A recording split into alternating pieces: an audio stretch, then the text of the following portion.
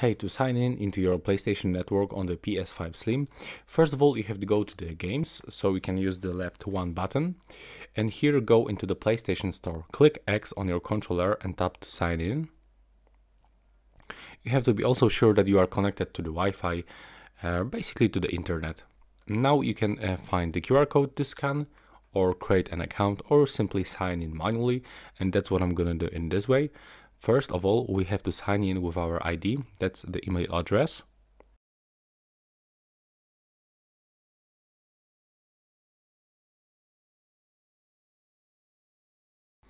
And then we have to go to the right bottom corner and select done, or click R2 on our controller.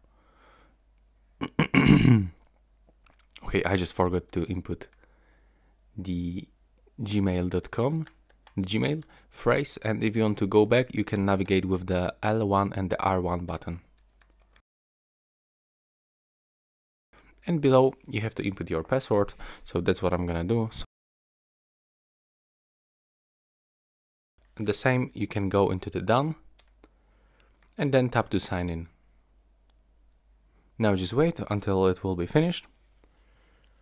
So it will take a couple of the seconds. Here we are. So I have to update my account, so I have to click next, and here I have to input my data. So name, this last name. If you have the same, just follow on-screen instructions, click done. Now we can select to receive emails or no, and I'm gonna actually get the notifications on the console, so click next. And here we got the privacy settings, so in my case it will be social and open. And here we have to we can review and customize them if you want, but in my case I'm just gonna quickly apply. I'm gonna enable ads based on my activities, and from here I'm gonna also enable the purchase recommendation. Now we are losing focus on the camera. Okay, we are back, and here we can turn on the passcode, the same for the password to checkout while making some purchase, but I'm gonna get rid of it and click OK.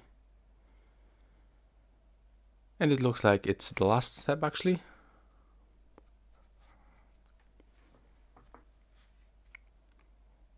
Okay, we can also set two-step verification, but I don't need this one, so I'm gonna go to the right bottom corner and set to do this later.